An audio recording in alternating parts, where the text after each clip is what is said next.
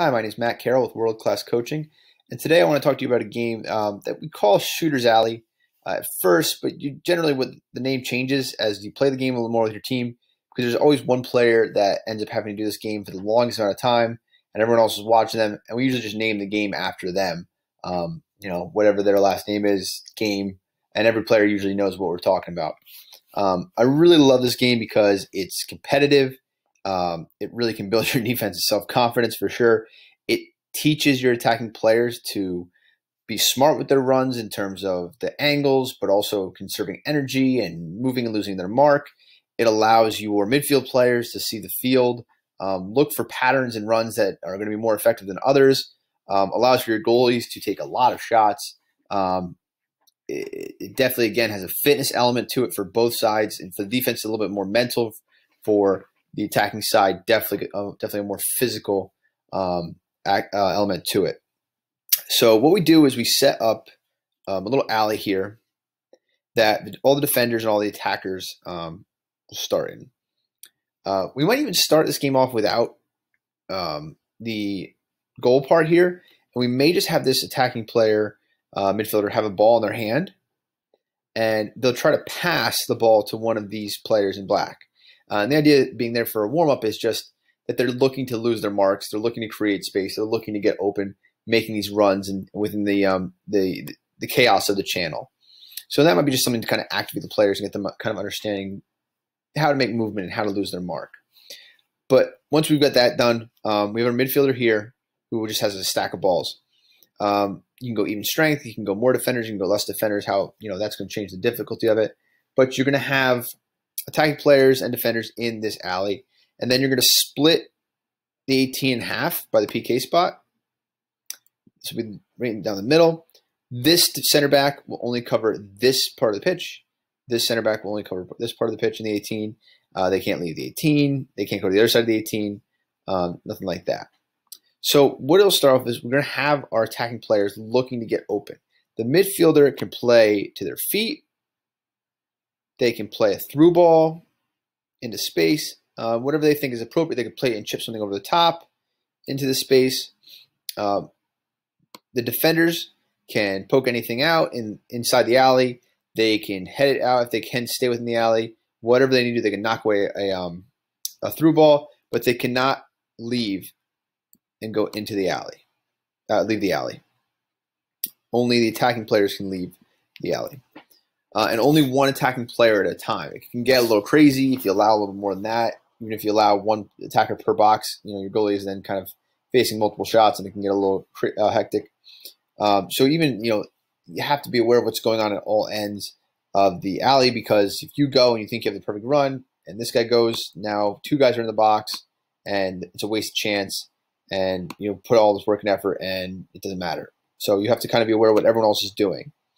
But the key concept is that you're going to play, the midfielders are going to be moving around. They can move anywhere along the line here, do whatever they need to do to get the ball where they need it to be, but they're going to try to play a ball to an attacking player in the alley or through the alley, get them into the box, and get them into a shot.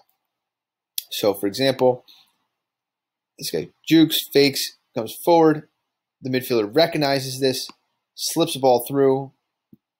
The center back thought maybe it was going to come from a different attacking area. So he's out of position. He's made a good diagonal run here. Gets on the ball, shoots, and scores. Now you have two options here. The player that scores now can become another midfielder and help pass balls. Doesn't need that all those cones. Can come and help pass balls, or they can just be someone that scored, now they're out, and they can take a break. So you don't move any defenders. So as this happens, it gets a little more difficult, and then it gets a lot more difficult. So now you have this player scores, and then this player scores, this player scores, and now we're down to two. And then this is where you get the naming of the game. You have one player in the box. Let's make him run this way, and now he's going up against all these guys. Now he's not having to beat all of them, but he's going to have to slip their marks, and he's going to have to get way more creative. There's not really going to be too many options where he's going to be able to take the ball on his foot, beat a guy, go into the 18 and score, because they're all going to slide and be a lot more dangerous. So he's going to have to be a lot more tricky. And at this point, he's been running, making runs, getting denied, everything like that. Sometimes up to 5-10 minutes, just making a ton of runs. He's going to be gassed. So he needs to start being a little bit more economical with his runs, using fakes and feints and trying to dummy the defenders, so that when he does make his move, it's not wasted energy. He's not making a sprint into the box for the ball to go away and be cleared by a center back. He's making it so it's a smart move, smart run, get into the box, and a cleared finish. He can, another rule in here is you can take the ball into the box and switch sides for the other side. This center back cannot follow.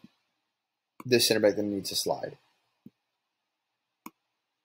So what you're going to have at the end of the game is players here, again, either they're helping to pass the ball, and we're getting, having to communicate, and you have 5-6 guys passing the ball to one guy, and you have to figure out who's going to make the pass. And there's a lot of communication elements, a little more chaotic.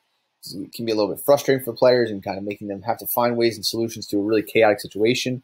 Or you're having basically a 1v this back line. The midfielder, again, isn't moving too much and isn't having to make a move to create space to make the pass, but he is getting better looks of how he can play and slip balls behind. This center back's over here because he just cleared a ball. This runner makes a run into here. Midfielder recognizes he can play into the space, and we get into it, and we're a 1v1 with the center back. So again, players are going to be pretty tired. It's a lot of running for these guys, but it is helping them identify a ton of different looks that you couldn't even really recreate in a scrimmage. Just tons of looks of this running through the back line, finding gaps, making playing through balls. You have an automatic built-in offsides line, although you do have the center backs behind. And it's just a really, really great game to challenge the creativity of your players. Definitely something you're going to want to use at the end of the game. Really hype it up as a fun, competitive element of the game, of the session. And make sure that this is the last thing, because after this, this guy that's last in probably isn't going to be too excited to do any more drills after that. So really fun drill, and I hope you enjoy it.